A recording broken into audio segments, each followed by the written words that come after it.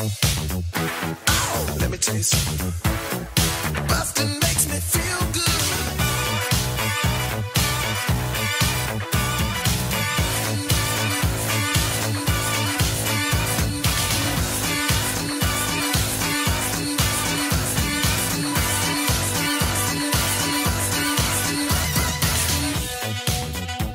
Hello, everybody. Welcome to another episode of Blockbusting, the podcast where we love to hate the movies.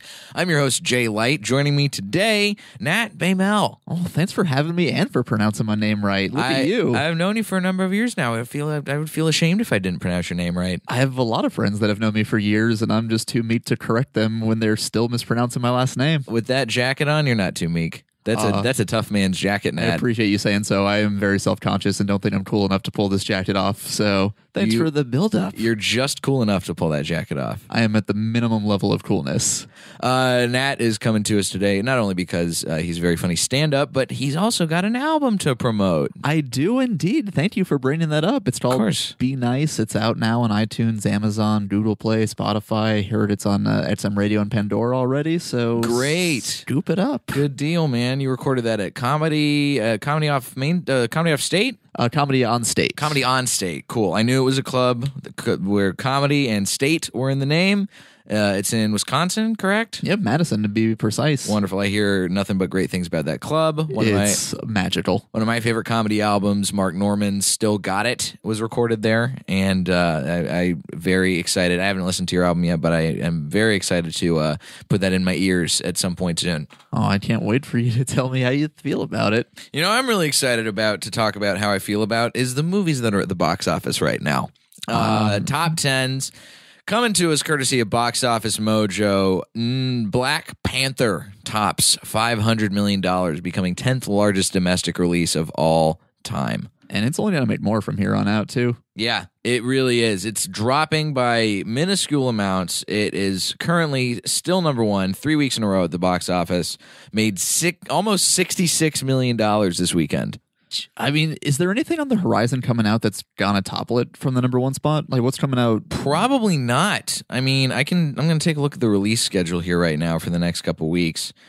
I don't think there's anything that's gonna even close to get it A Wrinkle in Time, possibly. That for sure will do it. Possibly. And Tomb Raider almost certainly will not.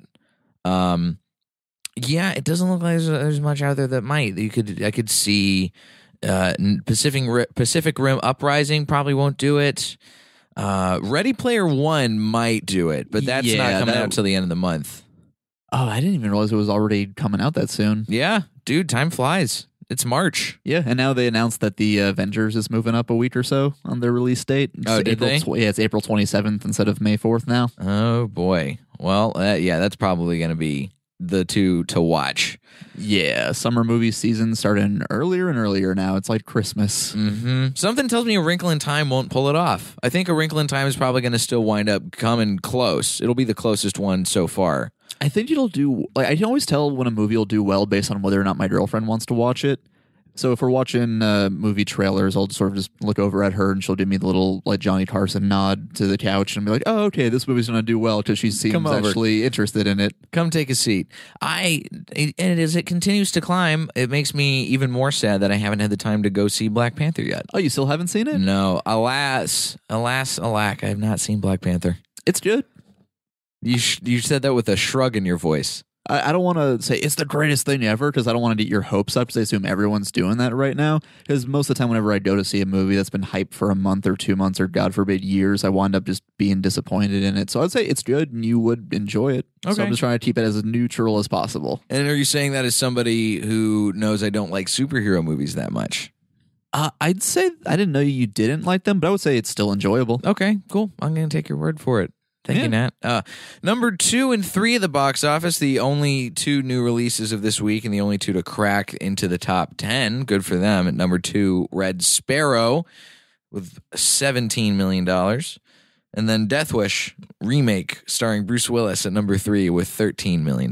I'm very happy to hear that Death Wish movie tanked. Yeah. I'm very happy. Like that. Well, I've seen nothing except the initial trailer that came out a few months ago, and it didn't seem like it even knew what movie it was that it was promoting, because it started off all grim and his family was murdered and he wants revenge, and then they kick him with AC/DC. Yeah, I think it's one of those movies it seems tonally all over the place, especially given that for whatever reason the studio decided to not hold off on releasing it in the wake of the Parkland shooting. Oh, I didn't even think about that. Yeah, you got a movie where a man is righteously running around shooting people with a bunch of crazy guns. It maybe show a little bit of tact.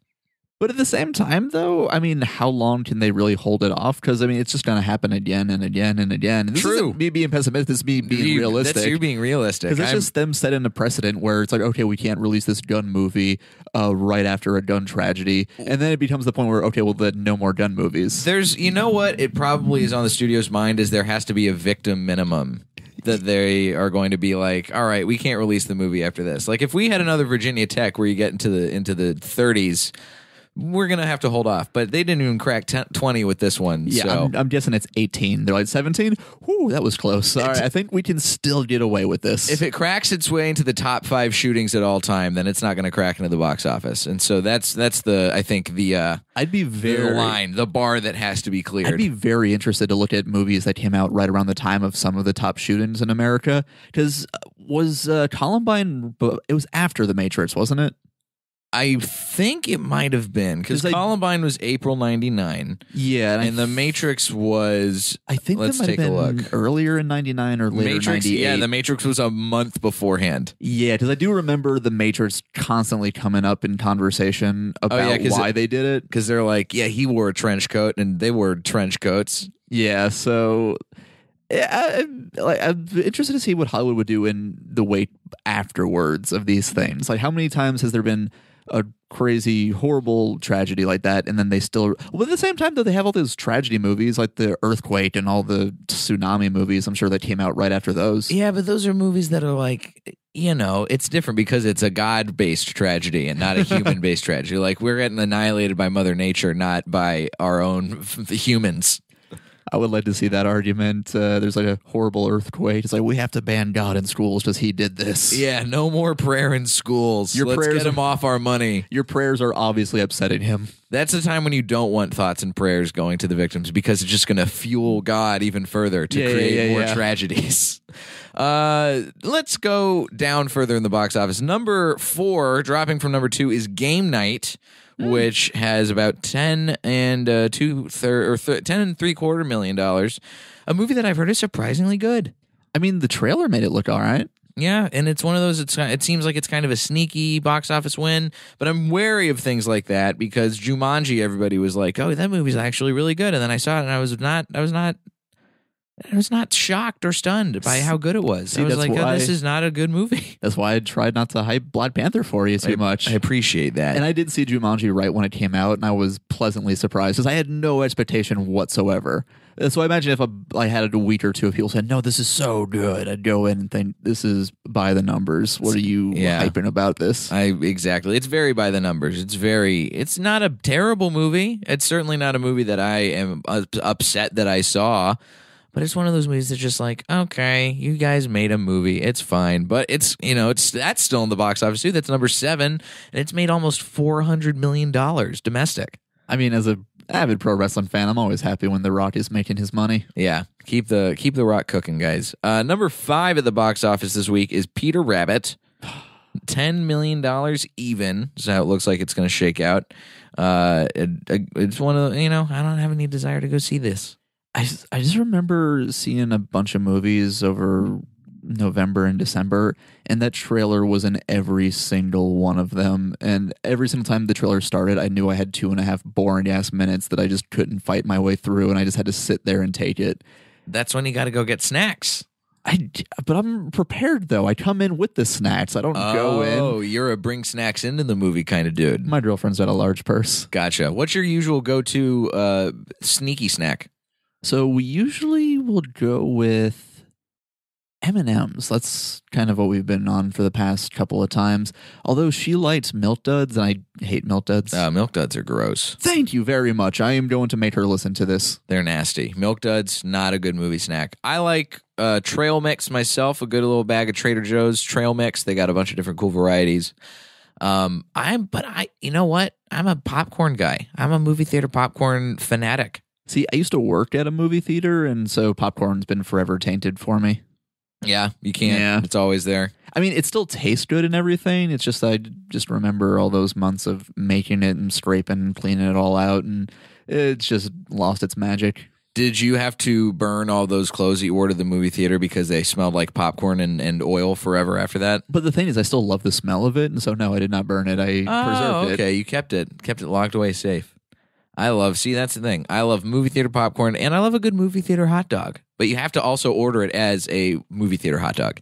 You can't just order a hot dog off the menu. You got to say one movie theater hot dog, please. It is a very specific type of hot dog. Mm-hmm. They're getting fancy with them, which I don't appreciate. They're adding the apple smoked bacon and the jalapeno and what. It's like, no, I want the nasty, weird hot dog that's somehow cold but also will burn you. The bun needs to be stale and broken in half. And a little soggy, too. Why not? Yeah. The ArcLight's got those sausages in a baguette, and I'm like, what are you doing, guys? You don't need that. And the ketchup dispenser has to have, like, the oil that shoots out first, like the condiment pre-cum that just hits you beforehand, and you're just like, this is exactly what I deserve. Now we know. Annihilation coming in at number 6, a movie that I enjoyed. I am not surprised it's dropping very rapidly through the box office ranks, though. See, I genuinely didn't even know it came out already. Yeah? Well, the thing is, I have ad blocker on my computers, and, we have Roku and streaming services, so I'm amazingly sheltered from most advertising.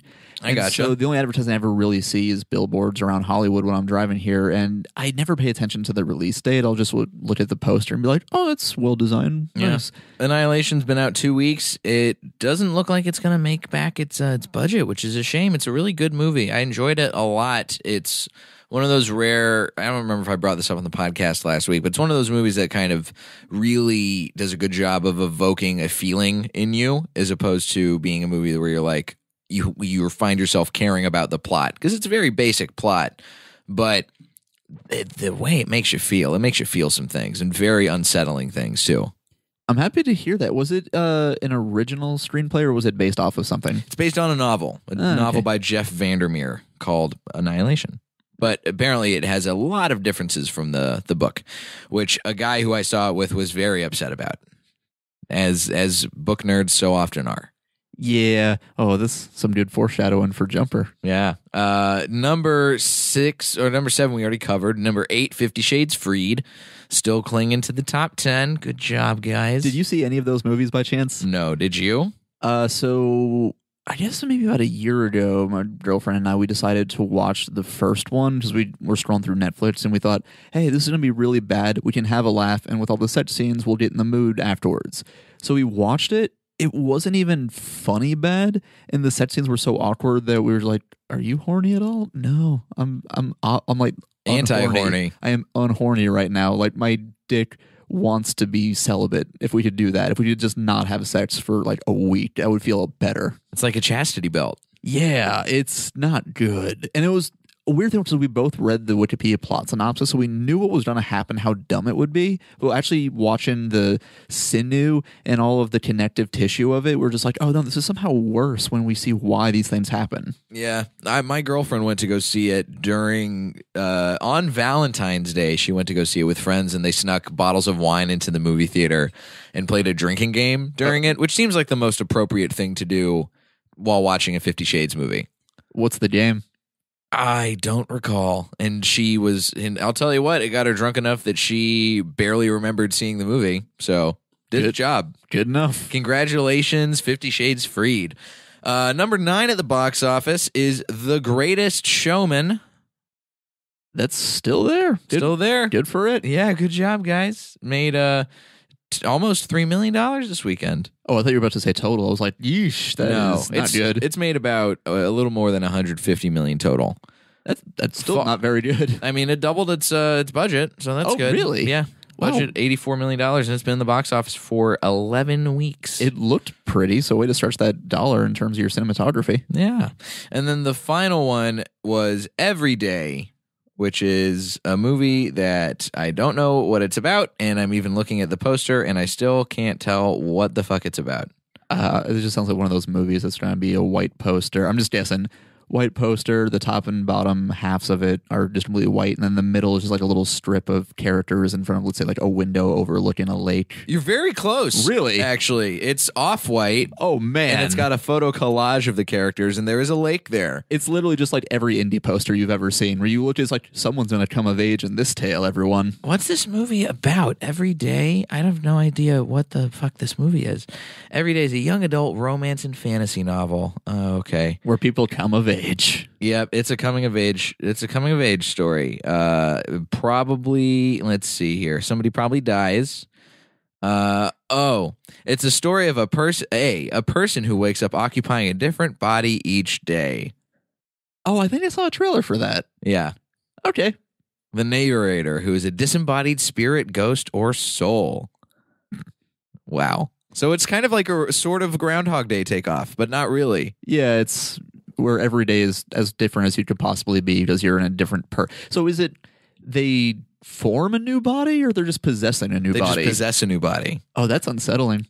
That's one of those movies that I think if they hype up like the horror part of it and not the weird coming of ageness of it, it could be that could be a really interesting movie. I kind of want to watch that movie. That would be a fun game where if you looked at a movie and say, how would this movie be better if it was a different genre? Yeah. Like 50 Shades, going back to that, I think that would be better as a horror movie. I think, 50 Shades would be great as a horror movie. I think that about, if we let's look at Peter Rabbit. Peter Rabbit would be great as a horror movie. Yeah. It's sort of like Animal Farm, dystopian. You got animals coming and taking an uprising and fighting off. God, that would be a very watchable movie.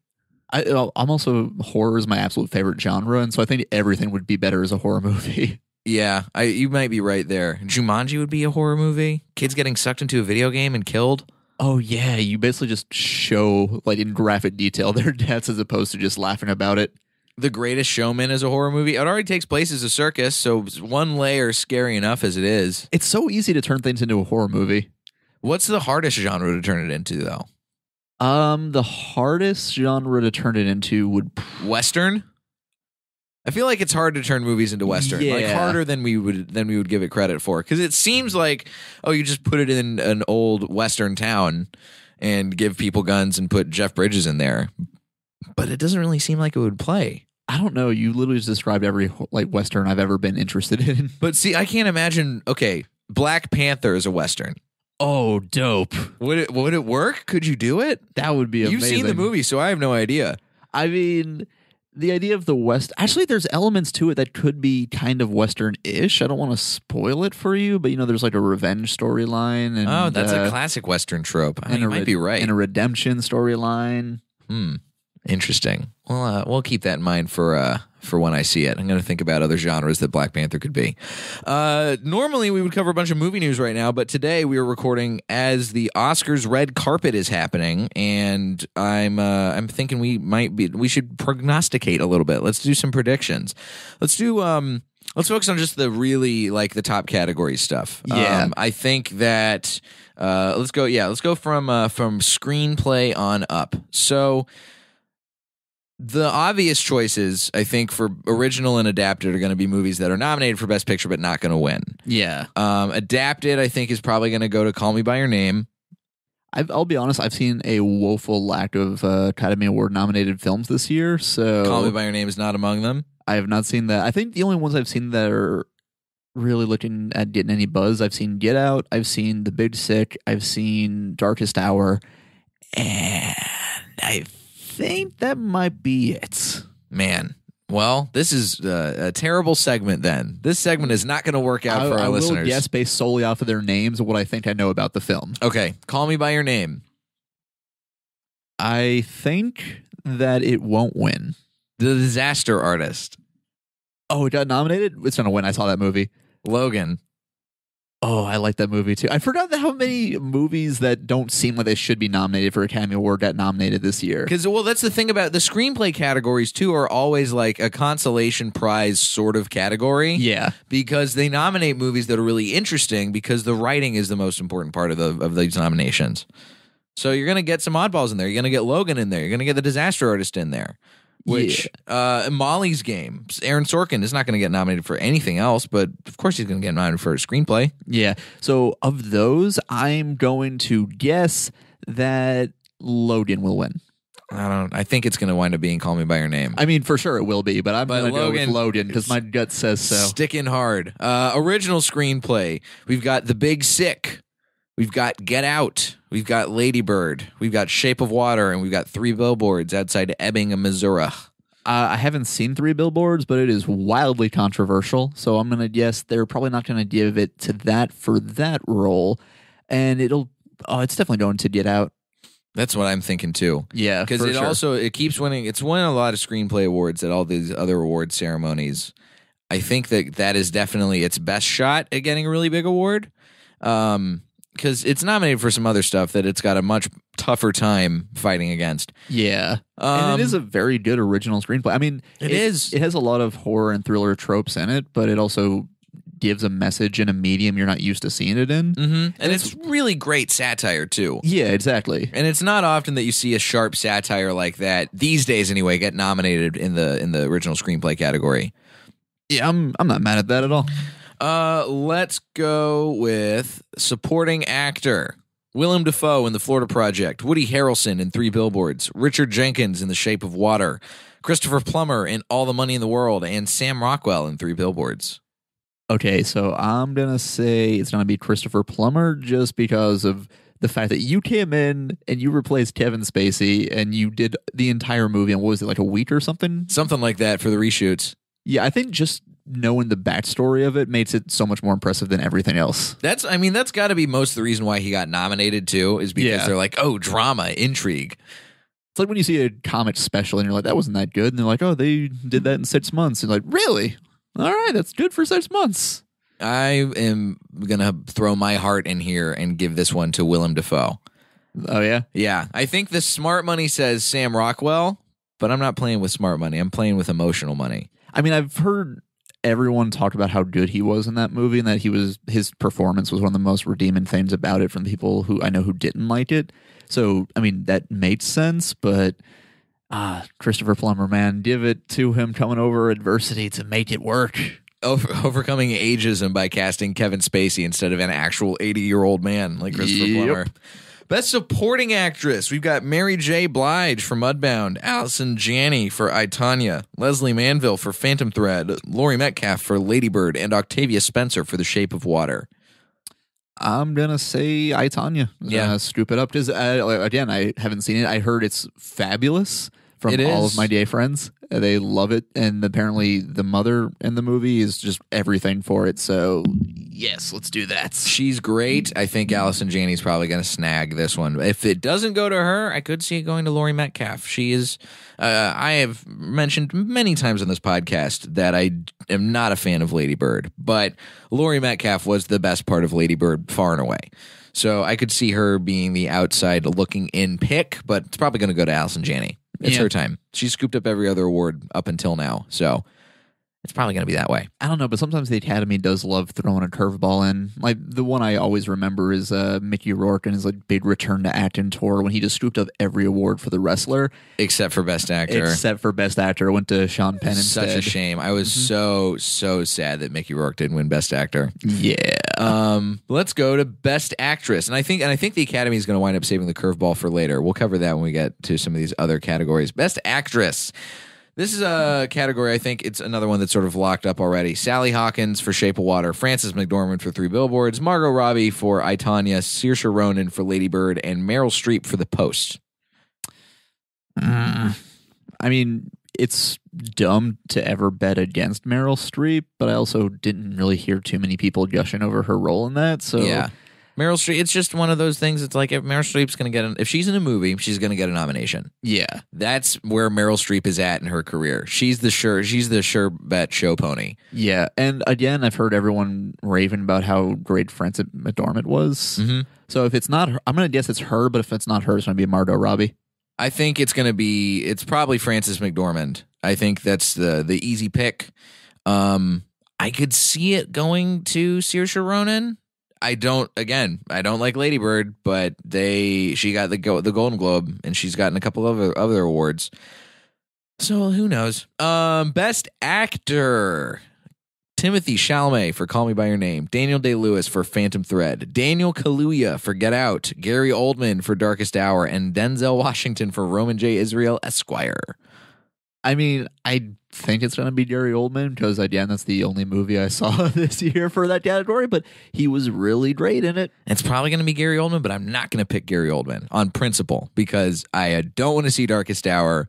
I don't give a shit about Darkest Hour. I'm going to go with my favorite in this category, which is a tough call, too, because I saw 3 out of the 5 movies in this category, and I really liked Call Me by Your Name, Phantom Thread, and Get Out.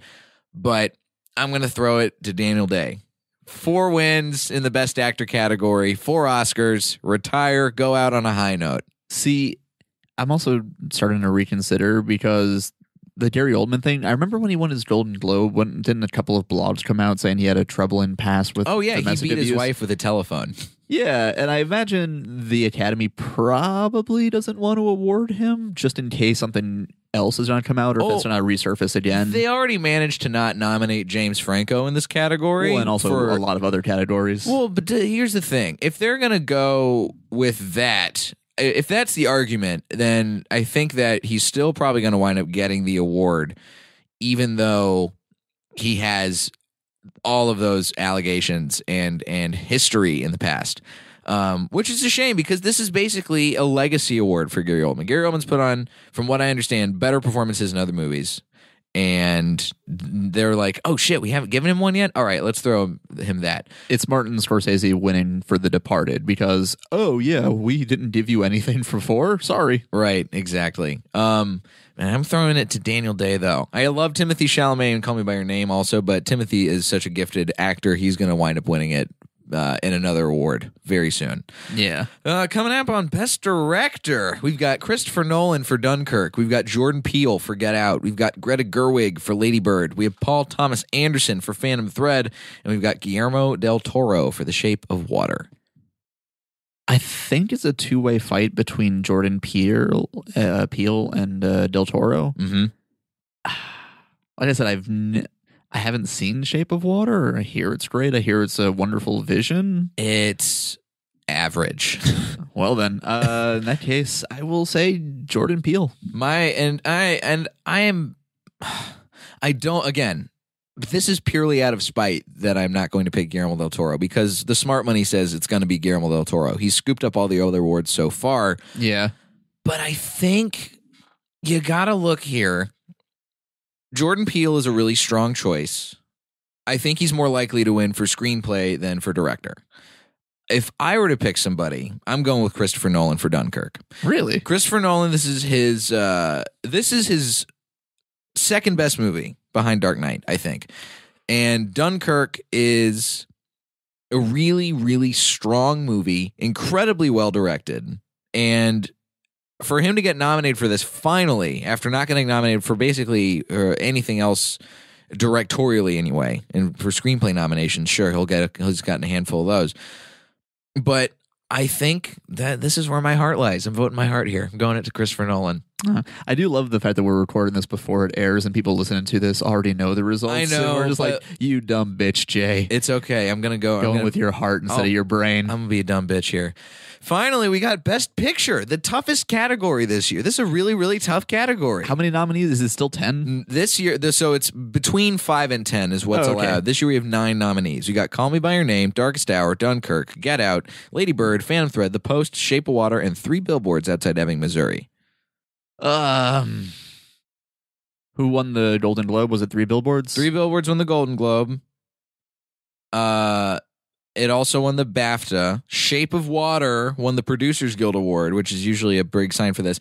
But then, out of nowhere, last night, Get Out won the Independent Spirit Award for Best Picture, which has been the predictor for the past 4 years. Here's the thing. I was leaning towards Get Out, but part of me doesn't want it just because of the amount of billboards we've seen in Hollywood for the past year of for your consideration. And that almost makes me feel like you bought this award. And I know they didn't, but part of me is just like the money you spent on, hey, what if we got an award for this, huh? Like just every single time I'm driving in Hollywood, just another, it's like, this is the greatest movie ever, right? We should do an award for this. I'm like, man, no, stop. No, I'm Fish Monster. I'm going with Fish Monster. God. And I think I for a long time thought it was going to be the Fish Monster movie, and I didn't want it to be because it is nowhere near quality wise some of these other movies. Call Me by Your Name is fantastic. Dunkirk's great. Dunkirk's my favorite movie of last year. I don't think it's going to win Best Picture. I think Phantom Thread better than Shape of Water, better than Three Billboards. But everybody's been priming this as a fight between Shape of Water and Three Billboards for a while now. And Get Out is that sneaky competitor that's sort of wormed its way in and continued and has been enduring. And I think if we could have the upset of Get Out winning, and that's where I'm going to throw my money. I mean, we'll see. Like I said, I really did like the movie, but just that advertising blitz just makes me feel strange. I would love it if Dunkirk won. I know it's not going to. It's a real shame because Dunkirk is truly a fantastic movie.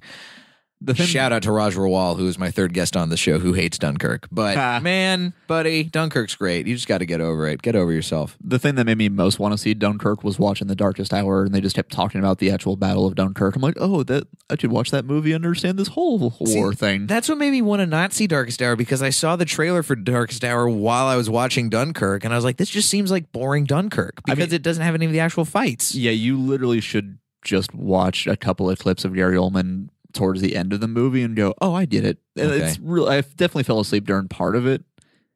It's very slow. I mean, it's a historical movie about a real guy. It's gonna be an Academy Award nominee that it's like eating granola.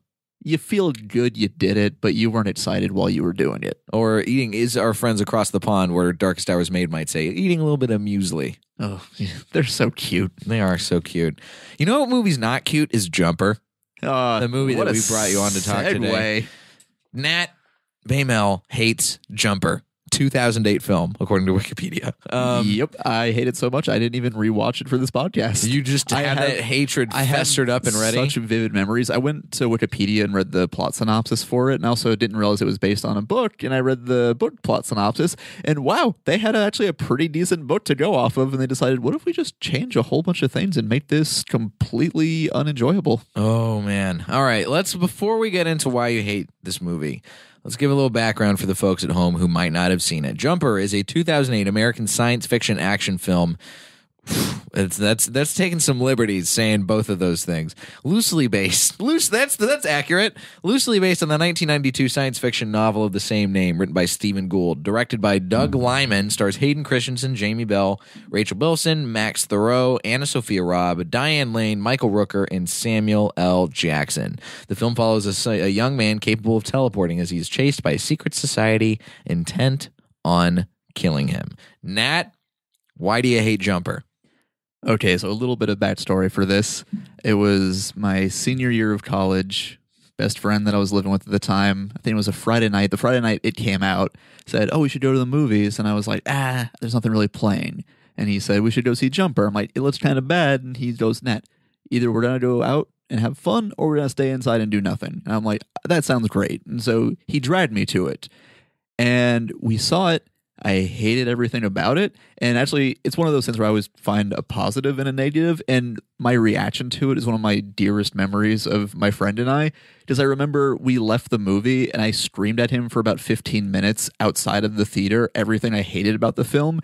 At one point, he was like, Nat, there are people in line. You're spoiling it for them. And I turned and screamed at the line, you're wasting your time and your money, and also spoiled it for them specifically. Screamed for another 5 minutes. Then we started driving back home. He got a call on the drive home from me because I thought of another 5 minutes of things I hated about the movie and continued to scream about him about it.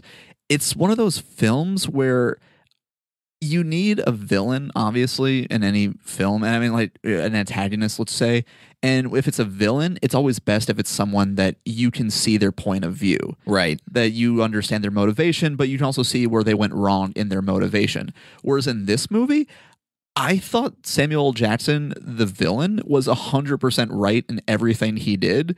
And the hero that we're supposed to be rooting for was completely unlikable, was complete dickheads. They were irredeemable. They didn't change in the end in any way, shape, or form. They were actively like fighting against what they said they wanted to do. And I'm just like, okay, so Samuel L. Jackson is the good guy right now, and I'm rooting for him. And then he failed, and so I just left the movie upset that the guy I was rooting for failed.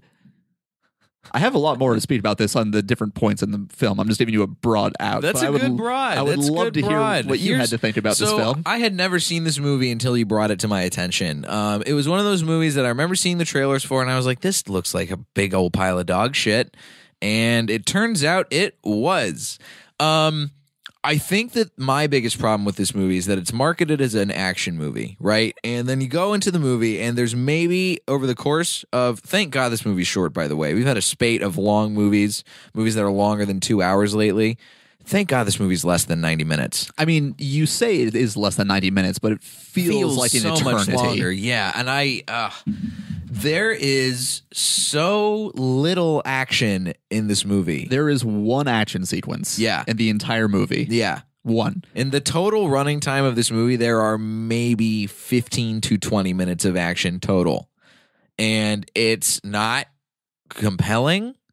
The characters, you are 100% right, are irredeemable. The acting is atrocious. Oh, I didn't even get to that. Yeah, the acting is Bilson so bad. in this movie, man. Rachel Bilson was cast solely off of being at the height of her powers in the OC. But God, I was just so distracted by her tiny body and her giant head. She looks like a bobblehead. Yeah, and she has those weird anime eyes. Yeah, this is a movie where it's like, oh, guess what? She does think that biting her lip is acting the whole time. And then he throw in the Kristen Stewart cameo at the very end. Oh, man. Another lip biting actress. I totally forgot about that until I reread the Wikipedia plot synopsis. Oh, yeah. I think that it's just one of those movies where it's so top to bottom bad. And there were parts that just deeply offended, because I do love comic book movies, and because I love comic books. I grew up on them. I love the lore. I love the tropes and everything. I just love it. And so the beginning of the film, he, as a teenager, finds out he has this power to teleport. And then he runs away from home. We flash forward a couple of years where he's an adult, and you see he's been living his life by just stealing. Yeah. He's been stealing his entire life now at this point. Large-scale stealing, like poker chips, diving into bank vaults. He has a whole illuminated cabinet that he built with the finest IKEA shelving to house all of his stolen bank money. And so we're, I guess, supposed to be like, oh, this is cool. Don't you wish you could be him? It's supposed to be that Entourage-style male fantasy living. Exactly. But it's also Hayden Christensen, so you're just like, I don't want to fucking be Hayden Christensen. Oh, it's definitely supposed to, because he like jumps to London and he's like snarky with his doorman. He's like, you don't need that umbrella. He's like, maybe I will. And then he goes up. And he'll also teleport to Rome or something. Yeah. Abroad that he'll neg. And then he'll just leave. And so it's like, oh, sweet. So there's just like weird STDs all around the continent. That is your fault for sure. And the part that there specifically where I'm just like, I wasn't going to hate it till the very end when I realized it didn't lead to anything, is when you are seeing this establishment of his life and how it's just grand, he's living off of vices, he's using his powers for evil. There's a scene as he's about to get ready to leave, his TV is on, and they're showing what looks like footage from Hurricane Katrina, where you literally see some disaster, there's a flood, and there's people in the flood clinging to a rope, and the announcer literally says, if only there was someone who could do something to help them. Right. And then he kind of pauses and looks at it, shrugs and leaves. So you're like, okay, that's going to be his arc. He's going to realize, oh, I've been using these powers selfishly this whole time. I need to learn to use it for others for the greater good. So I said, okay, I get it. He's a character that we saw him get bullied. Now he's living this cool life. It's a bit of a turnaround, and he's going to learn that, great power comes great responsibility. Cool. That never happens. Never happens. It never happens. Doesn't even come close to happening. The only thing he does, the only time he ever uses power to help someone else is his dumb, stupid a fucking girlfriend that is completely irredeemable herself, that has no character whatsoever. She just bites her lip and says, "Oh, you're kind of weird now. I don't feel like I'm into this." Well, don't forget about the time that he helps his one-dimensional abusive dad, who so all of a sudden is like mentally broken by the fact that his son just vanished. Yes. And chains his room up from the outside. Yeah. So we're going to be jumping all around here. It's okay. See? It's a metaphor. Hey. Yeah. So the big thing is Samuel L. Jackson. We'll get to him in a second, too. So Samuel L. Jackson is the best character in this whole movie. Yeah, because he's right. He's 100% right. So let's go to him for a second. It's the only time I've ever been a fan of a religious zealot in a movie. Yeah, that's the thing, because I guess they're trying to say, oh, they're religious zealots and they're trying to murder these people. But at the same time, when you hear their reason and they say, yeah, they're abominations, they're using these powers for evil and we need to stop them, otherwise that's going to cause huge trouble. And then we see how they use their power and they're right. They're completely correct. And so he captures his girlfriend to hold hostage, essentially, to lure him in. But he doesn't kill her. He doesn't abuse her or anything. He's just using it as a means to an end. And I imagine if he killed him, he'd be like, okay, you're free to go now or whatever. So he saves the girl. They, strand him in the Grand Canyon or whatever. And then at the end, he says something to the effect of, oh, so you think we should use the power to help people? And she kind of says, well, we could be selfish for a little while longer. Right. No, that was the whole arc. So you're just a horrible, vapid piece of shit too? I want you both to die. I want Samuel Jackson to come out. I want him to be a sequel. I want him to murder you in the first 5 minutes. I want the rest of the 85 minutes of him being just pure gloating. That's all I need. And I love that there was supposed to be a sequel to this movie, and it was so clearly written and left on that cliffhanger note where they're like, yeah, we're going to make a sequel. And then nobody wanted to see this movie again. Yeah. Nobody wanted to see where the rest of this story took Hayden Christensen and Rachel Bilson. Yeah, and the other thing is there was another jumper dude he ran into, Griffin, I think his name was. Played by Jamie Bell, looking scraggly. So Jamie Bell is killing these religious zealots who are trying to kill them, and Hayden Christensen is saying, no, we shouldn't kill them. And, oh, God, there was that scene where they had that speech where he was saying, hey, do you ever read Marvel Team Up? Yeah. That scene triggered me more than anything in the movie. That was when I recalled my friend in the car ride home, and I remembered that, and I had to rant about that for another 5 minutes, because it was the gist of the monologue was essentially sometimes these people with heroes, for example, Spider-Man and the Human Torch, they have powers, but sometimes they fight a villain and their powers aren't enough, so they have to team up to stop the villain. And I'm like, motherfucker, you are the villains. You're the villains. You know why? Because heroes help people. Spider-Man helps people. He realized that he was selfish with his powers and it lost his Uncle Ben as a result of it, and so he spent his life helping people. The Human Torch helps people. You're not helping anybody. You're trying to help your dumb, stupid girlfriend who's as selfish and stupid and dumb as you. And then they started fighting each other, and they murdered hundreds of people in their fight. Like, they teleported to the desert. He teleported away. Then he threw a bus full of tourists at him in the middle of the Sahara, and they just teleported. What the fuck happened to those people in the bus? So there's just a bunch of people who were in a horrific topple-over accident in the middle of the desert, and you just left them there because you wanted to save Rachel Bilson? Fuck you. I hope Samuel L. Jackson slits your throat and bleeds you dry as we all laugh and say, yeah, this is what would happen. This movie is so here. I remember watching this movie and constantly checking to see where in time we were during the movie. Yeah, and just being flabbergasted at how poorly paced this movie is too.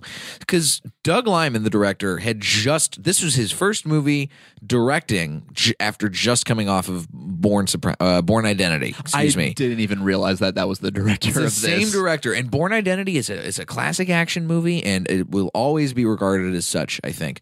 And for him to go from that to this, it feels like, you know how Adam Sandler said that he started making movies now where he's just like, I'm going to go on vacation with my family, and so that's why we're going to make stuff in Hawaii. It feels like Doug Liman was like, you know what? I could use a vacation. We're going to go to Egypt. We're going to go to 20 different countries and go shoot this movie. Let's go to Prague. Let's go to Tokyo, guys. This movie, it's absurd to me how you have a good action director and he's wasting his talents on this movie. Because there's no action in this movie whatsoever. There's no action, and there's nobody that you care about. You're mad at every single person the entire time. To go back to what we were saying before about what movies would be better if they were horror, this would be better because a lot of times in the Friday the 13th and Nightmare on Elm Street series, the first ones were played kind of straight where you're rooting for the teens, but then Jason and Freddy became so cool that you're just rooting for them to kill the teens. Right. And that's what I was rooting for in this movie, but it's supposed to be an action and it didn't work. But if it was a horror where I'm rooting for the quote unquote villain that we all like better than these stale, bland, white bread actors, it's like, okay, cool. If I did root for them to kill them in a scary situation, I would enjoy this movie a lot more. But instead, you're trying to show that they're the righteous ones and that he's the hypocrite, even though, again, he's 100% right. You are an abomination. You got these powers you didn't earn in any way, and you're using them for evil and killing people. Yeah. Like, the world would be better without you. And you know what? Let's take it one step further here and say, given the fact that you cast Hayden Christensen as your hero, when he is at this point probably best known for playing a villain in the Star Wars prequels. Yeah, a whiny villain at that matter. Villain, yeah. And then Rachel Bilson, who at this point, again, is best known from being a stuck-up teen on the OC. You're not really having people play against type, but you're trying to get them to be viewed as characters that you care about. Yeah. And again, like, I read the Wikipedia plot synopsis like an hour ago for the book. And the book, it makes a lot more sense with what they were doing. Yeah, tell me about this book. I haven't read anything about the Wikipedia version or the book version. Excuse me. So there was no religious Illuminati. There was none of that. It was essentially the main character. He had 3 tormentors in his life. He had that bully. His dad was an alcoholic who beat his mom. And then through all of his adventures, the NSA sort of got onto him, and there was a guy in the NSA who was trying to trap him. Okay. And essentially, he realized in the end, oh, I'm using my powers for evil. And at one point, he somehow, through everything happening, got them all in a room at the same time and realized, wow, I could kill them right now, but that wouldn't make me happier. I'd be no better than you. And so he actually helped them realize the error of their ways, and then, united with the girl, and then went on trying to be a better person. And it's a more introspective look. There's no overriding bad guy. And I know Hollywood thinks we're all dumb and we need just a big bad guy doing big bad guy things so we can root against them and know who the good people are. And yeah, I know if you're spending that much money, you want to be as clear as you can, and you don't want to have anything introspective or anything that could be too heady. But at the same time, you made it. And it's also weird because in America, if they're religious extremists, there's a lot of people in the Midwest and in the South who are going to be like, well, yeah, no, I'm agree with them. They're religious. I'm religious. I like being religious. Yeah. Maybe that's why they put it in there like that. Which is also weird, too. It's like, oh, we're trying to do this commentary on religion, man. What else do you think is part of why this movie went wrong? Besides the fact that the acting was terrible, people were not cast to build up to their strengths, the writing was bad, the execution was bad. I would also say, it felt bland to look at, too. There was nothing flashy about the cinematography. Everything kind of muddied together. Yeah, it's really boilerplate. Yeah, and I remember the poster for it is that super generic blue and orange that you can just put next to a million other action movies from that time period and this one. So if you're flipping through channels, you see it, nothing is going to pop out for you. Also, the special effects were dog shit, too, if we want to talk about that. Let's talk about that. I mean, the bus looked like an N64 coming at you. Their little teleporting thing was just very... It might as well have just been like a zoom in, zoom out. Let's do that. Like I said, it's been a while since I've seen it. I just remember Nightcrawler from X-Men 2. That was a cool effect. It's been a while since I've seen it, but I remember that feeling pretty cool as a teleportation. Whereas this one just kind of looked like pop. It's bad. Yeah. It's bad. And it can't market this movie as an action movie for how little action there is. I think that's got to be my biggest complaint about this movie. It's the pacing is all off. The pacing makes no goddamn sense because it's played as a romance with like a roguish bank robber guy for about the first 45 minutes of the movie. This is one of those movies, it makes me very happy these days when I see a movie that decides to totally not even fuck with having a romantic subplot. I think that is one of the things that could have made this movie so much better is if they got rid of the romantic subplot altogether and got rid of the childhood crush stuff and just focused on the actual sci-fi and action elements of the story. It's I mean, it's very obvious that in movies of this scale that have this budget, they're like, okay, we need to try to attract as many people to the movie as we can. And again, it just makes it feel like you think we're dumb, Hollywood, and that you're thinking it's like, oh, well, if we need women to come to this movie, so there has to be romance in it. It's like, women don't need romance to go see a movie. If you make a good action movie, it'll be perfectly fine. There's a lot of women who do that. My girlfriend loves comic book movies more than I do. Yeah. They don't care. They really don't care, especially when it's terrible. But Hollywood thinks they care. That's the problem. And, Hollywood also thinks that we just care about action, which is also weird that there was no action in this. Yeah, if you're gonna make an action, you got Doug Lyman, you got to make Mr. and Mrs. Smith, Born Identity, 2 high action movies. There's so many bullets flying around in those movies, and then all of a sudden you're just gonna have somebody shoot out electricity. It'd be like getting Jordan Peele to do Schindler's List. It's like, I mean, sure, he'd probably do something with it, but are we sure he's the guy that we want to get? Is he the person who we want to go for? I mean, and here's the thing. I don't even mind false advertising for movies sometimes if it's still a good movie, but they feel like they need to lie to get you in. An example that popped in my mind is The Grey with Liam Neeson. They advertised that as he's going to be fighting wolves and punching wolves. That was the ending shot of the movie, and you didn't get any sort of that resolution. But it was still a great movie. It was really intense. It was, very much an exploration of man versus nature and man versus himself and right. nihilism and overcoming and finding your purpose. Right. I thought it was good. A pretty hard movie to sell in a trailer. So if you punch a wolf, that's going to get more people into it. Whereas this movie, they just kept showing the bus rolling over. So you're like, oh, cool. It's going to be teleporting people, throwing shit at each other. When it happened once at the very end. And the rest of it was people with those weird, cattle prod sticks that they were using. I think there's very little that could be done to have made this movie better. And this is a question I've been asking a lot lately. In your mind, is there anything that Jumper could have done to have been a watchable movie, or is it pretty much unsalvageable? Here's the thing. I'm very much a writer, and I think a lot of times the problem is always with the script, and I don't even think they had a good director. God, the script was such dog shit, too. We barely even talked about that. And that's the main issue I have with the film is they needed at least another 2 or 3 drafts of that thing, but I guess they were on a time crunch, maybe.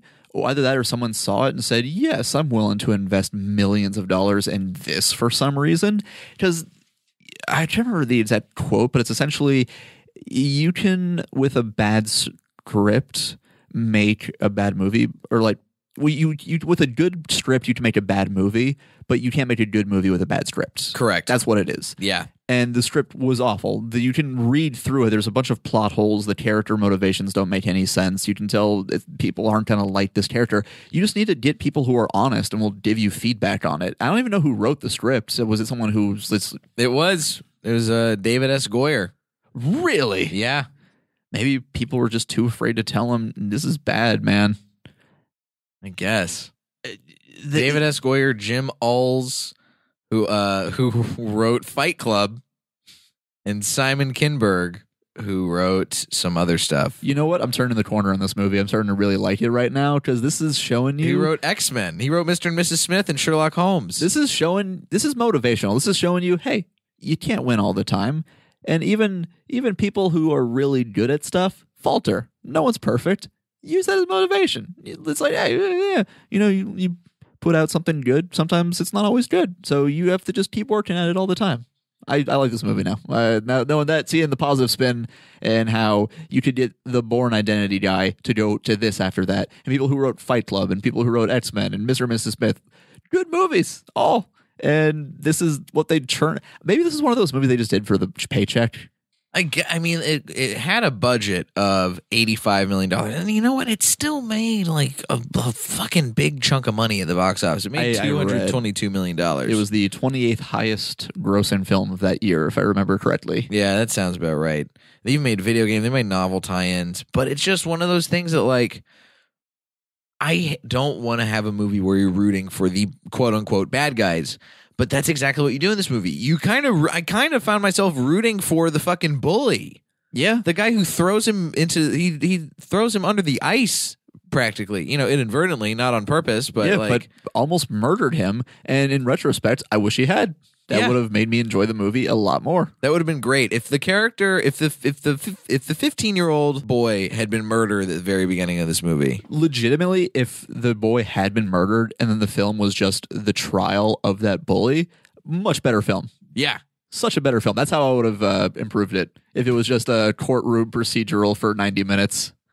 And then Samuel L. Jackson is the judge. And then he sentenced him with that cattle prod device thing. And Rachel Bilson is the court reporter who is just staring blankly ahead And just biting her lip, wearing that giant ass head of hers. Yeah. Rachel Bilson has a head like Mrs. Pac-Man. God, I remember I hadn't seen her in forever.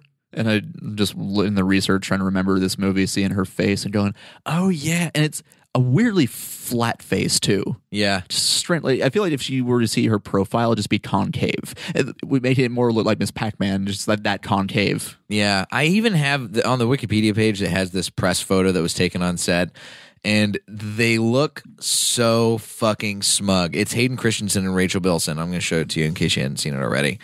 But it's just them on set in Rome, and it's just like, oh, God. And Hayden Christensen just looks like this is going to be the greatest fucking movie of all time. That's my Hayden Christensen impression. They looked like a high school couple in their first week of college, really smug, going, yeah, we were hot shit, and we're going to own this place, too. Yeah, their parents trusted them enough to send them off to Rome on a trip by themselves. Trust funded them enough to do it. Oh, God. And the part where they finally...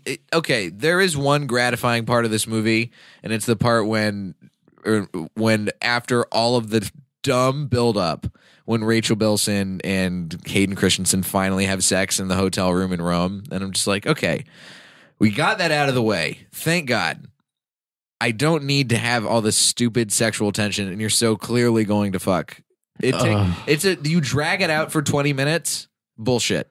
I completely forgot about that because, yeah, they were friends with romantic ties, I guess, when he was 15. Then he ran away. Then he came back and it's like, yeah. Oh, you were the boy that left me behind. You so clearly had a crush on her. Yeah, and now it's we know. We saw the trailer. We saw you make out. We know this is going to happen. Yeah. Again, it's just unnecessary subplots to throw in because women love romance, I guess. Let's give them something. Yeah, I guess. Yeah, if women love romance, oh, you know what? Let's get, I think we can finally get women to come see this terrible movie if we make sure that Rachel Bilson kisses a guy. Yeah, which you don't need. I mean, Frozen, one of the most successful Disney films of however many years, there was no romantic anything in that movie. You don't need romance to get girls to enjoy something. You just need good story. It's universal. It's like cross-genderal. It's anything you need to get people to like something. And especially when there's no chemistry between them whatsoever. Would this movie have been better if at those very beginning scenes when they're in the ice and the river and the snow globe, if the snow globe spawned a magical wisecracking snowman? Because I think, yeah. Yeah, as a matter of fact, it would have been much better. If this movie had just become Jack Frost midway through. Yeah, and Samuel Jackson was Olaf the Snowman. Yeah. See, this movie, I don't think we've ever had a movie on here where by making it a completely different movie is the only way to save it. My memory does not recall any other time when this has happened. And again, you could have, because it's not like one of those things where the script was good, but they miscast this person or the effects were kind of weird. Because, some films you can do that with, but again, you just needed a complete rewrite from this felt like a first draft of a movie. Because I've written scripts before and I've shown them to friends, and a common note is like, oh, these main characters are super unlikable, so you just put in all these quirks to just make people want to root for them. Nope. And again, not this time. Poor Hayden Christensen. I don't know. Is he a bad actor? I didn't like what he was given. It's hard to tell whether he's a bad actor given his track record. Hayden Christensen sort of exists in like this Schrodinger's cat universe of whether or not he's a good actor. Yeah. We've not been proven in a fully definitive way whether or not Hayden Christensen deserves to have a film career. Because over time, my heart has softened for him with those prequels, just because you're in front of green screens. George Lucas didn't quite know what he was doing with that. I saw videos of him directing, and it's just him behind all these monitors drinking a coffee saying, no, good enough, let's go to the next thing. And also, you're supposed to be whiny talking about sand, and then all of a sudden you're a bad guy killing children. But it's also, I don't know. And then this movie, he's irredeemable, and the best actor couldn't pull anything out with it. It's like we're talking about Three Billboards now. A lot of people don't like the movie, but they will admit the acting was at least good. Right. Because you didn't bring those horrible characters to life. Cool. What could you bring to life with this dude? It's like, hey, he steals a bunch of shit. He goes on an adventure, and he steals a bunch of shit. Cool. He plays it like he's the same character at the beginning. You know what? I think I am going to go ahead and say that Hayden Christensen is a good actor because he plays a terrible character in this movie. Yeah. And he plays it so well. He does play a really awful person very well in this movie. Those are the choices he's made.